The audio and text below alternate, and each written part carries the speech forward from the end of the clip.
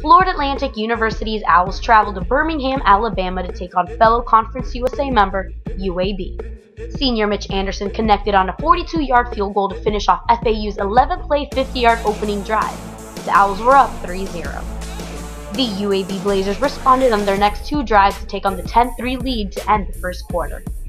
Owls quarterback Jaquez Johnson, who rushed for 105 yards on the night, punched the ball in with a 2-yard run. A missed extra point attempt left the Owls down by 1 at 10-9. Both teams exchanged the lead in the second as Johnson paved the way for two touchdown drives.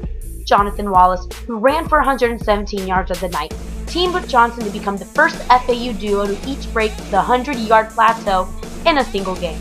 This was capped by FAU's first scoring of the quarter with a 1-yard touchdown. Johnson then found Nixon Dorvillis in the corner of the end zone, completing a 3-yard pass and giving FAU the 23-13 lead heading into halftime. After the intermission, the Blazers tied the game at 23 with a 30-yard field goal.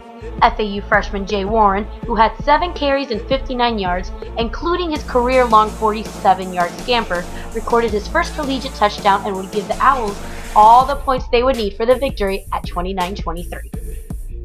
Neither team would score in the fourth until 1:22 left in the game, as William Dukes got 2 more receptions and gave the game its final score, 37-23.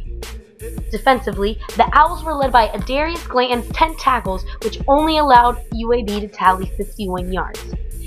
The Owls will return home after playing 5 of their first 6 games on the road when they play host to Marshall University this Saturday, October 12th at 5 p.m.